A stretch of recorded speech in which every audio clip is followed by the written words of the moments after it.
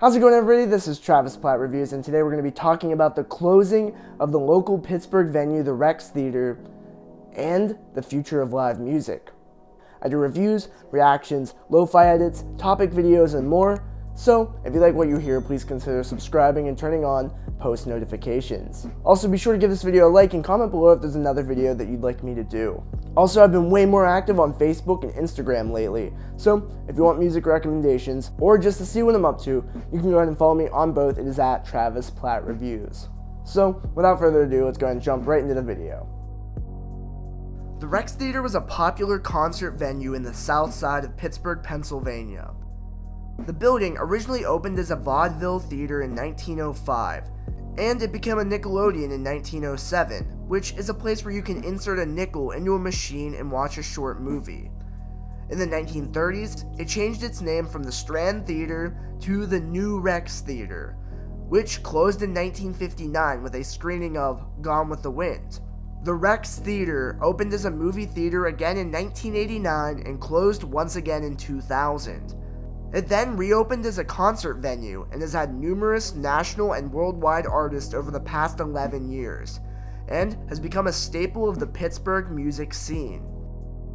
After the famous Ultra Bar closed in 2016, the Rex, a 600-capacity venue, became home to many mid-sized artists and intimate shows from bigger artists, and that includes anyone from Skrillex to Neck Deep, and many more.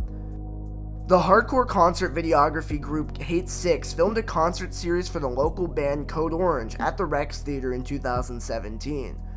In 2020, it was announced that the venue would be closing due to the COVID-19 pandemic, as independent venues have been unable to operate since the social distancing protocol.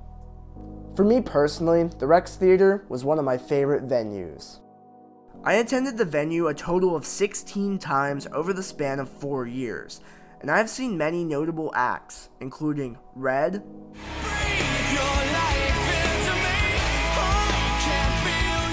Neck Deep,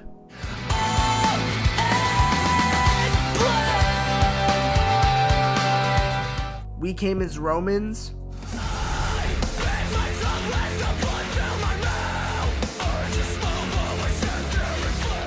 Turnover,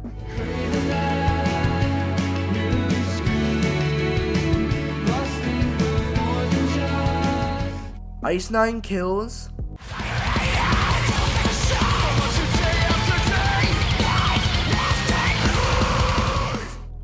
Pup,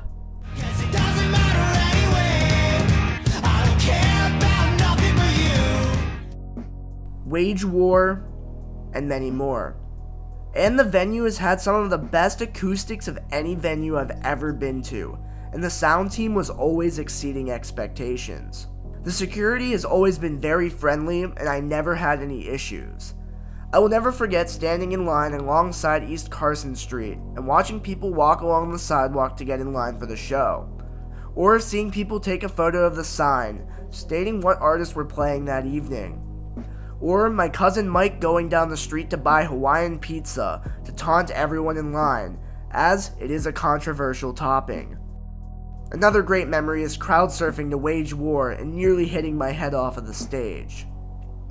And the same night, my glasses got busted to the song Stitch. For art, as low as I can get, burn the bridge with the stench out. Pick it up!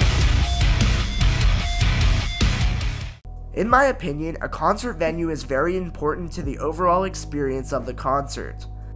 Have you ever gone to a concert and heard a horrible sound mix, where it's impossible to hear the vocals, or the bass is way too high and overpowers everything? Or have you gotten yelled at by security for doing something, legal or not? Those things negatively impact concerts for people, and at the Rex, I never had a negative experience. But if we do not support independent music venues, we may not have an experience at all. Independent music venues are a vital part of the music industry. They give bands or artists an opportunity to travel around the world and play music to their fans, or make new fans. Touring is a primary source of income for many musicians, and most bands or artists are not big enough to play these massive football stadiums, so they rely on smaller venues to get their name out there and make money.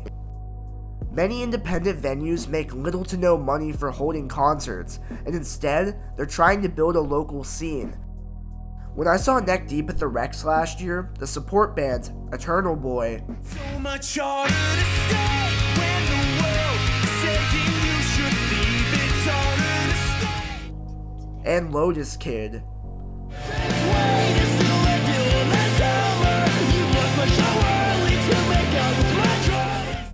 are local to Pittsburgh, and people that may not know who they were have now been exposed to them, and they may buy some merch or listen to them on the ride home.